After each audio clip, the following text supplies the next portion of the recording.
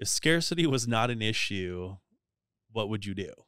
And I remember specifically there was someone in our class, this might not necessarily be appropriate, but I don't know if you remember this. I'm sure you do. The student was like, I would do so much cocaine and blow my heart up. I'd go get another heart. Yep. I'd do so much cocaine. I was just like, oh my God. Like that was literally nightmare. the first day of school in your class. Yes. And that is still one of the greatest responses that I ever got to that question. The question was a little bit more refined, which was, what would happen if there was no material scarcity? Yeah, no material scarcity. And this is an important distinction, because I actually do believe that we're about to enter, or have the potential to enter, a world where we don't have material scarcity. Not to the extent that we have today. Not even remotely close. The first time we grab one asteroid, it's totally done. If you've not been watching, just go look on any of the social platforms right now. There's these videos that were old stills that someone has turned into animations that show different asteroids that we visited, like Eros and some of these others. And they just superimpose them like on a city, like over Los Angeles. It's like everybody in Los Angeles is gone. Yeah. Like the idea that there's more metal in one of those than we've ever mined on Earth, it doesn't match people's where their heads are. And so the purpose of that was, because if you remember, the semester ends with asteroid mining. Mm-hmm. And the idea that, hey, there actually is a technology that's coming that could, doesn't have to, but could end the material scarcity part. But what's going to happen with that in that environment? If you remember, there were like 4 or 5 kinds of groups of answers that I would get to that question. So people would say, I would travel. Mm-hmm. Like, they're really adventurous. Like, I would travel. I'd go and see everything. There are people who would just leisure. Like, I'd ski, I'd golf, I'd do whatever. I'd do a pile of cocaine so big my heart blows up. And then I get a new heart, which is what he said. Yeah. And I was like, he gets it. He understands what material scarcity, like, that's not going to fix the emotional reason that you did that, but you'll get a new heart. Yeah. And then there were people who would tinker. Like, oh, I'd spend all my time inventing, or I'd like research stuff. I do this. And then there was this 5th group, which I think may be the plurality at this point, not the majority, but the plurality. And the one that is the most concerning, which is, I don't know what the hell I would do. Yeah. I do and remember. They actually feel very, very lost. That question terrifies them. Yeah. I think that's a scary question, or a scary response, specifically if you look at like what's happening with like the trucking industry, you know, like Right. automation, like with like self-driving cars, and what's going to happen if overnight there's no truck drivers, Mhm. you know, like what's going to happen there, and like how are people going to respond? And I think you're right. Like I remember being in that class and hearing some flavor of all of those questions.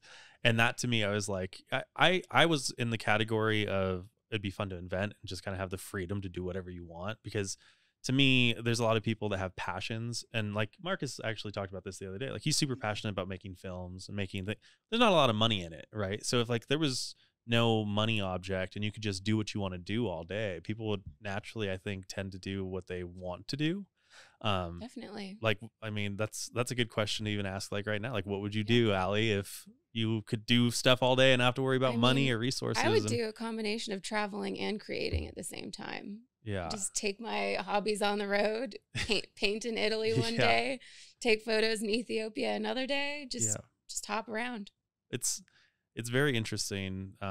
Just that question alone made me think for a long time about not necessarily like what's happening right now, but what's going to happen, and how I feel like we're not necessarily prepared for anything like that. Like automation is, and that was kind of like a foundation for that class, was like basically the more you automate, people naturally kind of fall out of the economy just because there's jobs that are kind of taken up. Yeah. Yeah, but the thing about automation that's different. So again, let's look at history. So there have been times in history where entire populations have been displaced by other populations. Sometimes it's war, sometimes it's immigration, sometimes it's intentional. Like they're just shuffling people around. Like they were conquered in one area, they move them to another area. And you can actually see how that affected local crafts, artisans, production, services. That's people replacing people. So those people also have the same requirements as the other people.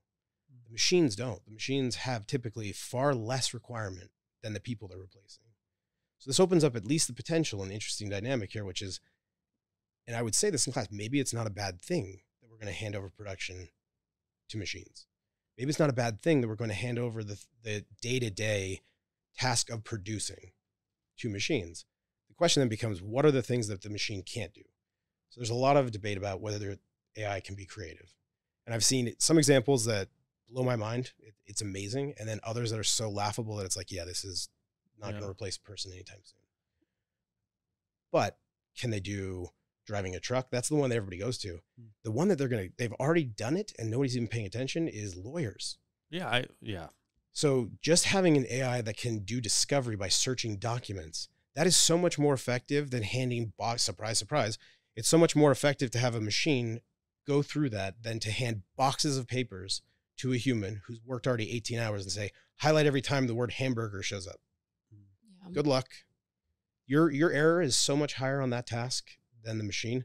There's a guy, Ben Taylor, who was at HireVue and now he's at Data Robot, who has a great quote that I repeat often, that he talked about self-driving cars, this assumption of how far away self-driving cars were just got shattered because the bar the humans were setting was so low that the machines could very easily step over it. Yeah. I think that's true in a lot of other places. If we give the ability to produce over to these machines, then there's the question of like, well, how do I afford something? But if the price of everything is zero because machines don't require very much to operate, we're back to a no scarcity situation.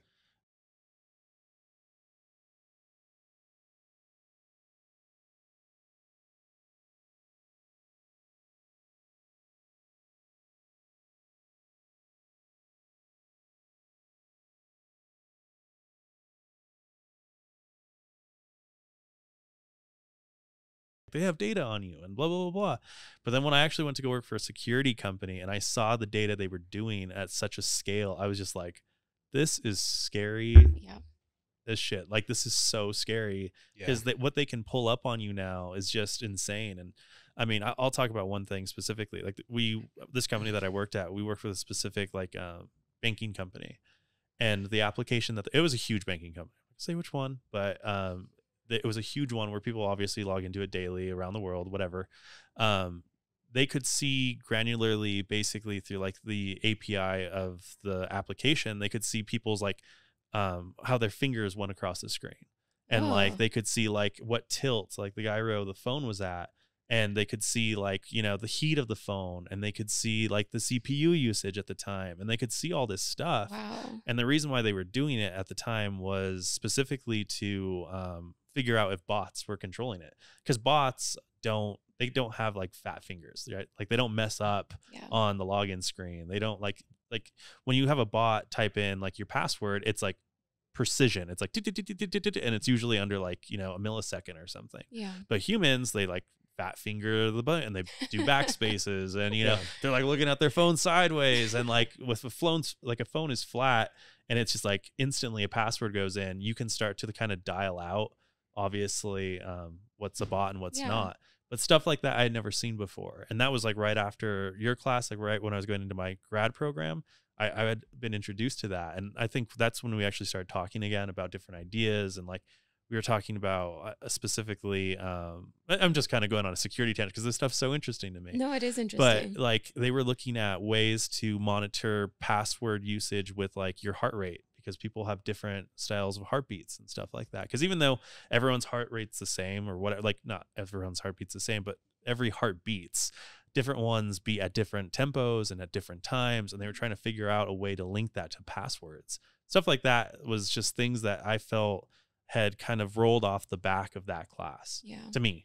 Because up until that point, all the economics classes up at the university was like Karl Marx this and Karl Marx that. And, you know, it was just like, well, whatever, Karl Marx, but like that class was the first one that actually taught me how to use real world science in the real world. Mm-hmm. And that stuff really tripped me out.